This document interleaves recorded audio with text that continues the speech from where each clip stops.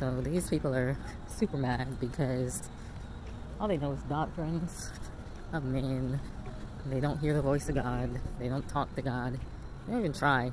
They think enough is just knowing doctrines. And that's just not the case. That will get you killed.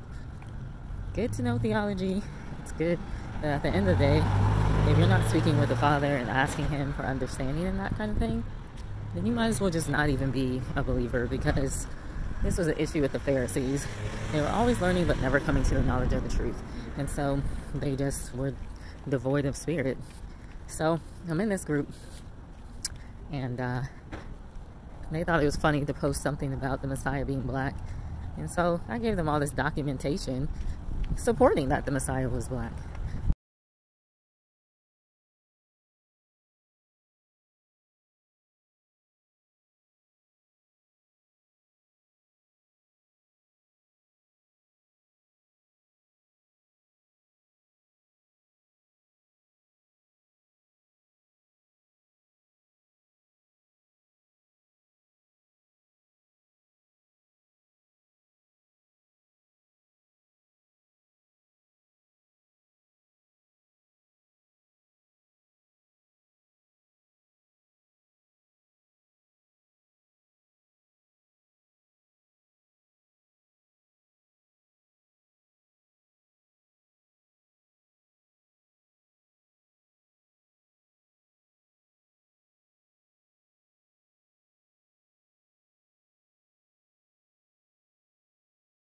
And so, you know, it's crazy how the racism seems to come out when you say such things, even if you have documentation. Because what these people try to do is they'll tell you to provide all the documents, and then you do, and then they deny them, and then they start coming with emotional arguments and that kind of thing.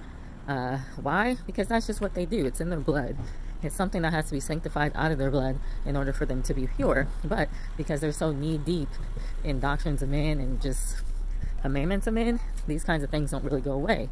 They get used to being right, and so they will come up with every excuse to be right, even if opposing evidence indicates that they're wrong. And even when they're wrong and they start to realize it, it becomes about you. There's no integrity with a lot of people because they're not really seeking after the heart of God.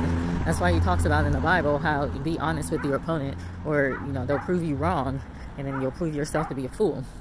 But since so many people don't really listen to anything in the Old Testament, they will probably disregard it, even if the evidence is presented right in front of them, because it's the same mind that does these kinds of things. And so I presented all this evidence concerning the look of the Sephardic Jews, like lots of evidence. There was at least like 10 things in there. You know, documentation. These documents very clearly state that the Portuguese Jews were black. Very clearly.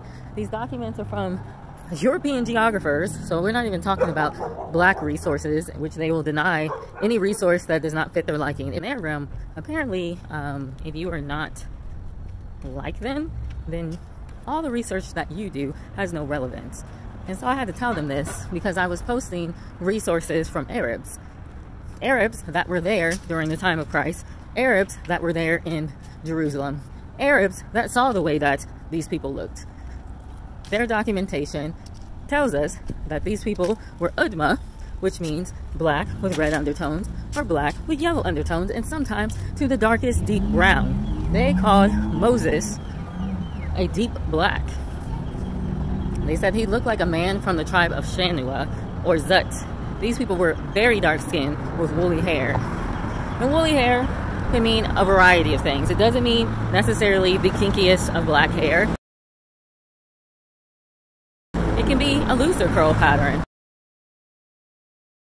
but it's not going to be a super loose curl pattern. That's just what it is. And so these people are so racist. They want to do things like deny the resources that were there of these Arabs because, oh, well, we can't take that because Muhammad. And I'm like, what does Muhammad have to do with it? They were there, you were not there. But they'll take a resource from a quote-unquote Gentile biblical scholar. They'll take that resource because some guy said that the Jews were olive. The Jews in Jerusalem are olive. Well, duh. Look at their DNA. You'll see why they're olive. They come from the Turks and they come from the Iranians. That's the DNA that they lend themselves back to. They are called Ashkenazi because Ashkenaz was the grandson of Japheth, not even Shem. So they're a mix of Esau and Japheth. That's why they're olive skin.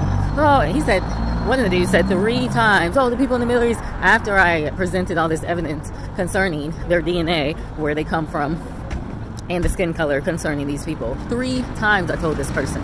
3 times. Then they started making, I refuse to believe that the Messiah came from Africa. And I'm like, first off, the Middle East was a part of Africa. It was not called the Middle East, it was Africa. Second off, it's not Africa, they're tribes. There's many tribes in Africa, including the Shemites. So his understanding of history and peoples doesn't even make sense. Because it's not about the understanding of peoples and history. It's about their racism coming through. So I was looking at My True Ancestry, and there's a new one on there where you can see exactly where you should visit concerning your heritage.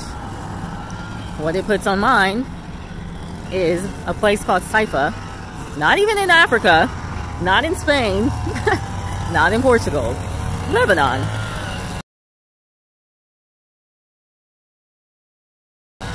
Now, for those of you who don't know, the Canaanites, well, many scholars believe that they went to Lebanon. However, mine has parentheses, Israel.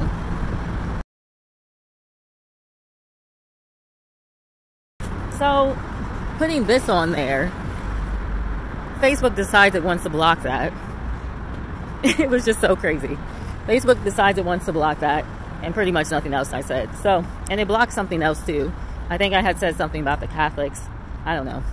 But it blocked 2 things. And so this must be a real serious thing happening now, since they're finding ways to block the truth, even about your own DNA. So, I'm going to try to repost it, of course, and see what happens. But these people want you to prove what your DNA is, and then when you prove it with all the resources, they want to deny everything. That's because they're not the children of God. The children of God, they're going to try harder to walk in honesty. These people don't. They're Gentiles. That's why they need to be taught by Jews, like true Jews, not the ones that are calling themselves Jews. But the time of the Gentiles is almost up. And I had to let them know that. Your time is almost up. You've been ruling the church system with your fake laws, your fake documents, your fake rules of man. None of you guys are getting any kind of rest or any kind of healing. All you're doing is saying Jesus' name 20 times, hoping that something magical happens. So your time is up. That's why the Gentiles died in the desert. They didn't really want to follow the laws, the statutes, and the commandments of the Most High. And they still don't.